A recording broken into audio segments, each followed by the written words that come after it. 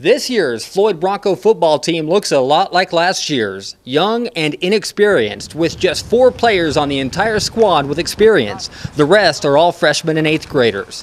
Floyd football will try to improve on last year's 1-7 mark, and as third-year head football coach Rafael Roybal says, it starts with the fundamentals. We try to teach the fundamentals and teach as many reps as we possibly can, and hoping they improve.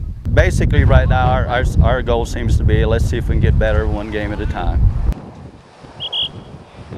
The Broncos begin the 2007 campaign Friday, September 1st at home against Valley Christian.